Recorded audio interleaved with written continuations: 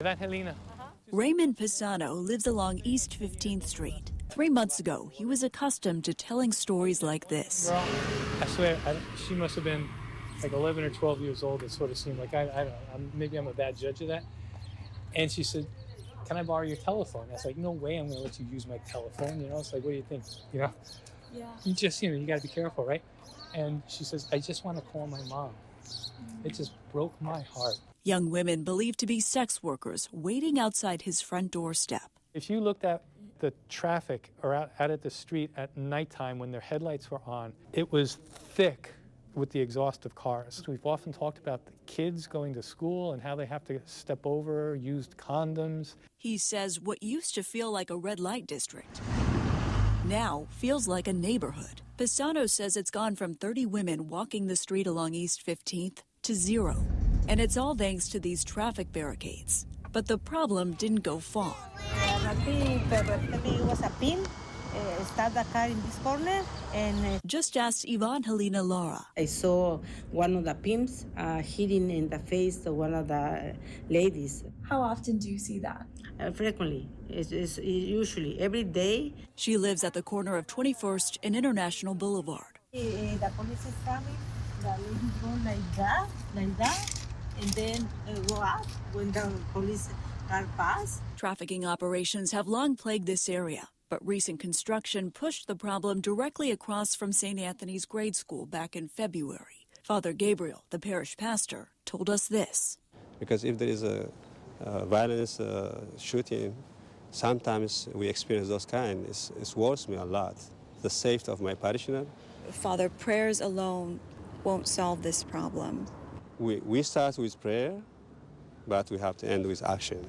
The irony is the action taken to deter the problem away from St. Anthony's may be pushing it to other schools. In February, the alleged sex work and trafficking operations crowded at least 7 blocks from East 15th to 22nd Avenue. Police sources told the I-Team now the operations are becoming more discreet, occasionally visible in the Little Saigon neighborhood along International Boulevard. But parents are still reporting concerns around 4 schools nearby, including Franklin Elementary School, Garfield Elementary School, the Community School for Creative Education, and Roosevelt Middle School. The IT met with the San Antonio Neighborhood Coalition, a group of concerned parents and neighbors who are working to address that.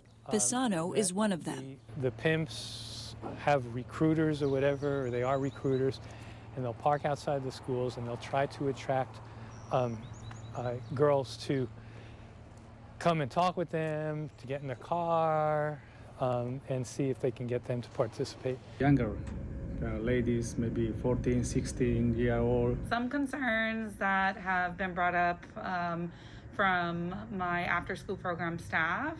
Maricela Deonda is the managing director for Roosevelt Middle School, overseeing the after-school program. We did have a situation where 2 of our middle school students were broad daylight when the bell rang, were literally taken into a car, thrown on the back seat. Don't know for what purposes. But Deonda says she hasn't personally witnessed any pimps recruit students on campus, but is worried it may be happening down the street where students hang out after school. Our students are normally known to go to San Antonio Park, which is about a block away from our school. And there has been very suspicious individuals or even cars.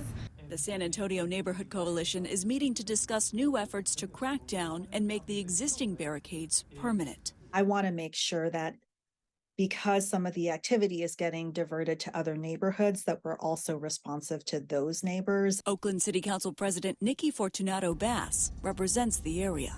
Do you support making these barricades permanent? That is absolutely something I'm committed to doing. We are working with OakDOT to look at how we can do that. Will you ensure there's money in the budget for that? I am absolutely going to make sure that we have both the design for how to have those diverters remain and the funding to make them remain. For now, a temporary fix to a decades-old problem. Nobody wants to risk losing these barricades. That's bringing back some peace and even some plants to East Oakland. Now, the mayor launched a human trafficking advisory council this week, and we're told one of their first priorities will be allocating funding to help these other grade schools that are being impacted by the new barricades. For the I-Team, Stephanie Sierra, ABC 7 News. All right, we'll see if that makes a dent. Stephanie, thank you. If you have a story for the ABC 7 I-Team, call 1-888-40-I-Team or go to abc7news.com/I-Team.